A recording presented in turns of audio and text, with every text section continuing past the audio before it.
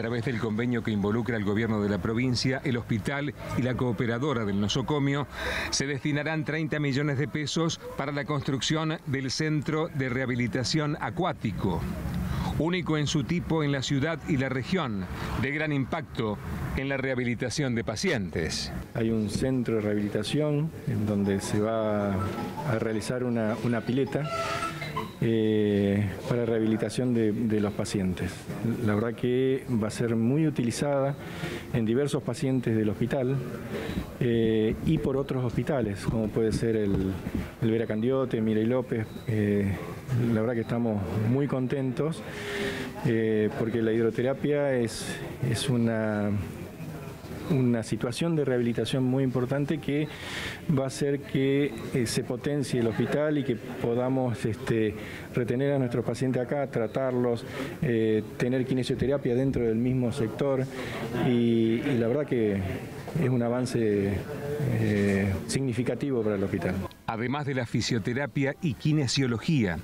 la rehabilitación en pileta es complementaria, dirigida, por ejemplo, a pacientes autistas y neurológicos. Siguiendo esta línea de que queremos que este hospital sea más humanizado y llevando a una tendencia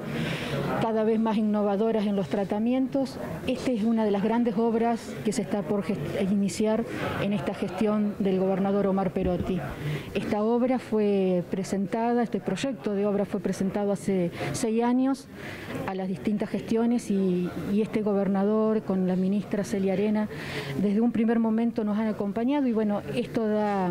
la oportunidad de que en esta mañana celebramos esta firma de convenio en conjunto con la Asociación Cooperadora del Hospital, que serán los que administrarán los fondos y que pensando de que en un término no mayor a 6 meses estará la ministra Celia Arena, el gobernador Perotti y la ministra Martorano inaugurando esta gran obra que no existe en el ámbito público. Hoy esta obra puedo decir que es una obra de amor, del amor al paciente y de la igualdad en el tratamiento a los pacientes, porque hoy solamente los pacientes que cuentan con obra social son los que tienen el privilegio de poder contar con este tipo de rehabilitación tan moderna.